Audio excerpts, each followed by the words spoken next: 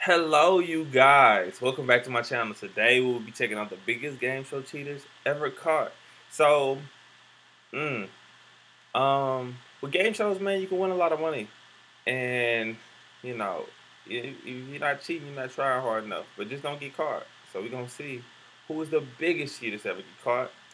And this video was brought to us by Looper, so shout out to Looper. A good game show is a well-oiled million-dollar machine, built to ensure both fun and fairness. But with tons of cash on the line, some contestants just can't resist the urge to find a way to beat or cheat the system and win big. Here are a few of the biggest game show cheaters in history, or at least the ones who were caught. Charles Ingram.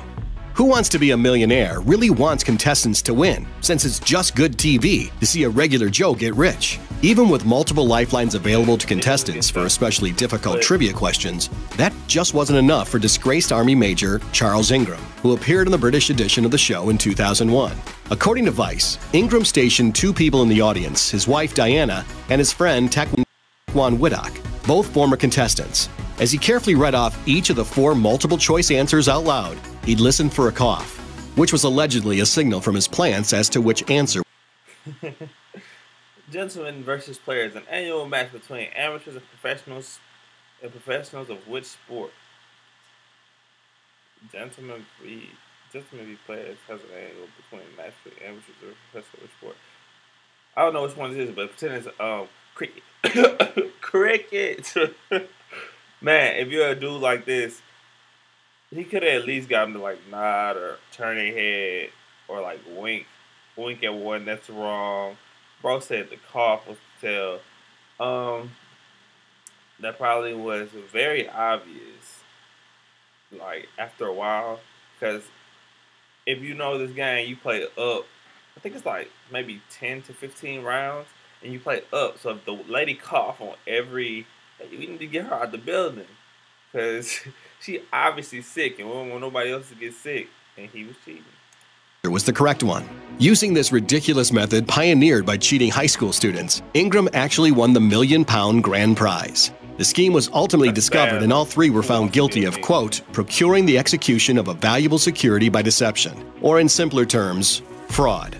All three received suspended prison sentences and were fined a combined total of £55,000, which Charles allegedly never paid.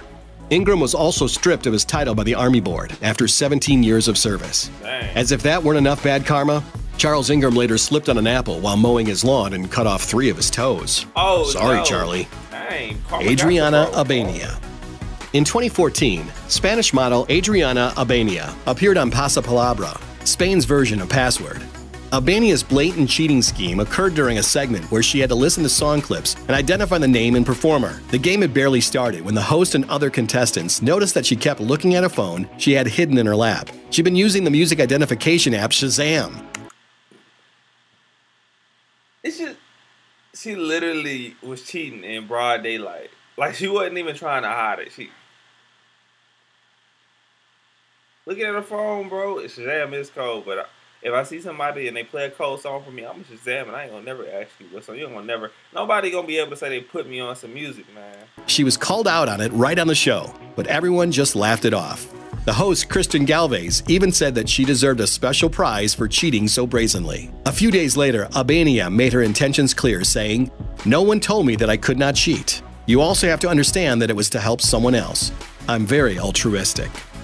Khaled El-Khattani. Millionaire Hot Seat is an Australian spin-off of Who Wants to Be a Millionaire. And in 2014, a cocky 19-year-old law student named Khaled El-Khattani appeared on the show and racked up winnings of $100,000. Oh, where's the cellophane? Where's the cellophane? What's that? I want the cellophane. No, I only get that for $2.50, mate. You don't get the cellophane. After the show aired, he told the media that he cheated. Well, sort of. Saying, "I didn't play the game, I played the man." Huh? According to El-Khattani, he claimed to nail correct answers to the questions not through knowledge, but by watching the body language of host Eddie McGuire as he read off the multiple choice possibilities. Admitting, "If you look at it, you see me working Eddie McGuire. I'm reading every single subtle thing about his face." He also watched the studio audience behind McGuire to see which choice made their faces light up. In the end, El-Khattani got to keep his money because utilizing. All right, this guy was a way smarter cheater than the first guy. The first guy's like, beep. This guy's like, Yo, all right, oh boy, eyebrows went on C. It gotta be C. If it's not C, then oh well. So his cheat was using his knowledge around the room. That was smart, man. That's a good cheat. I wouldn't have told nobody though. See, the problem with people is they always want to talk. You don't gotta tell everybody something.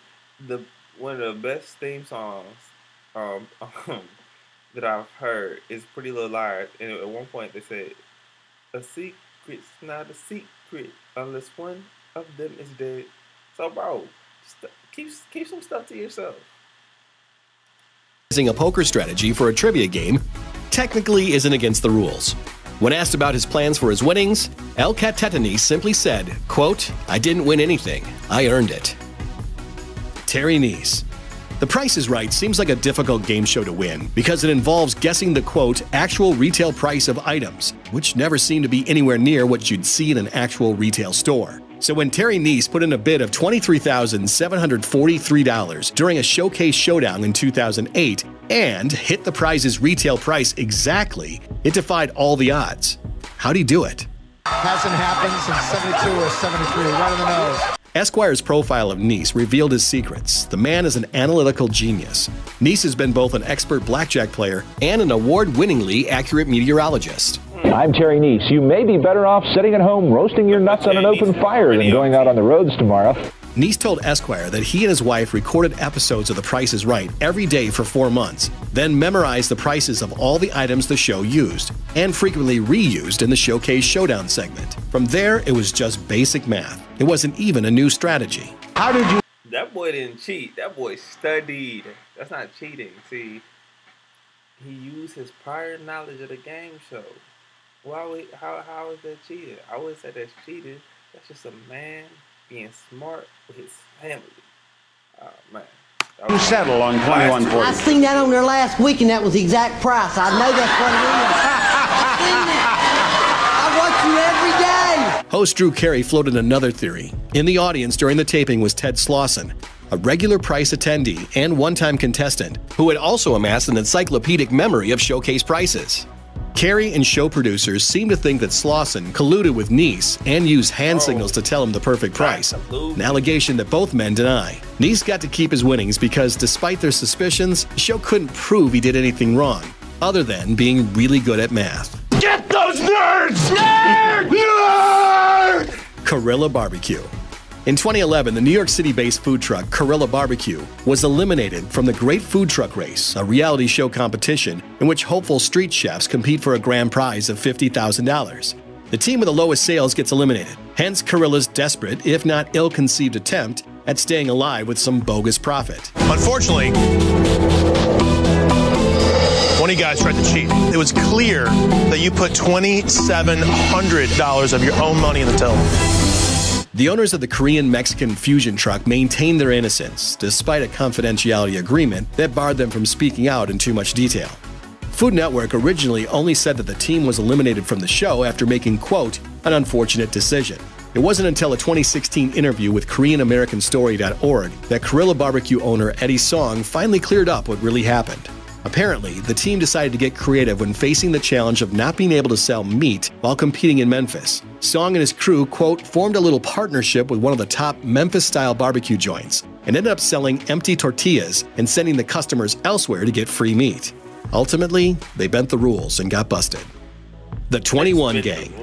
While most game show cheats are simply overeager rogue contestants, the scandal surrounding the 1956 game show 21 involved the show's producers and served as the basis for the 1994 movie Quiz Show. According to Charles Van Doren's New Yorker account of the scandal, producers Al Friedman, Jack Barry, and Dan Enright colluded with contestants Herb Stempel and Charles Van Doren in some carefully choreographed high-stakes game show drama. After around 6 weeks of coach winning for Stempel, the show saw a dip in ratings, possibly due to the unlikable nature of the quirky New York postal clerk. Enter Charles Van Doren, a handsome English professor from Columbia University and the son of a prominent poet. He was similarly coached, and after some staged episodes that ended in ties, Van Doren eventually overtook Stempel. Both contestants walked away with a bunch of cash and ratings were up. Win-win, right? Wrong. No one believed Stempel's claims about the plague of game show fixing until a notebook full of future quiz answers was found on the set of a completely different game show. Stempel testified to a grand jury, which eventually led to congressional hearings and an amendment to the Communications Act of 1934, making it officially illegal to fix quiz shows. It didn't much matter because the networks were so spooked that they abruptly canceled. This boy Stempel, they giving this man riches, and then he go against us. Why he going against us? We give him this money. Man, you can't bite the hand that feeds you. But can't rig game shows no more. So I guess many of their primetime game shows anyway. We're looking for nuts now. We're looking for nuts. Nuts. Ah! Thanks for watching. Click the looper icon to subscribe to our YouTube. All right, y'all boys and girls. That was the biggest game show cheaters ever caught. I am Aubrey Love. I hope you enjoyed this video. Make sure you like this video and subscribe to my channel if you're new. I'm trying to get to 1,000 subs. I'm at like 280 now. So hopefully you join the gang, man. And leave a comment.